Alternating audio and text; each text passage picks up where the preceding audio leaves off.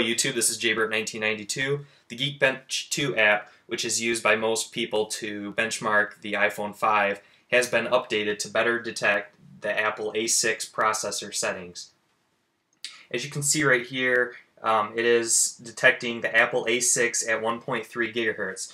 Now this processor is supposed to be 1 GHz, but it appears that it can overclock itself during heavy tasks. Now this benchmark test runs the phone at its ultimate, or it runs the phone at its maximum capacity to get a thorough benchmark test of it. So here are my results.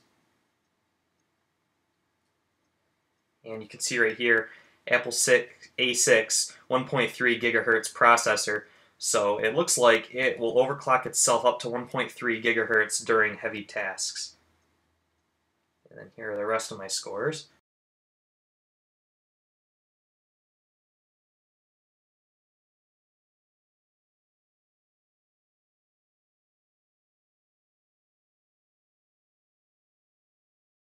Alright, thanks for watching. If you guys have any video suggestions, just post them down below in the comment section. But be sure to like and comment this video, give it a thumbs up, and subscribe for more videos.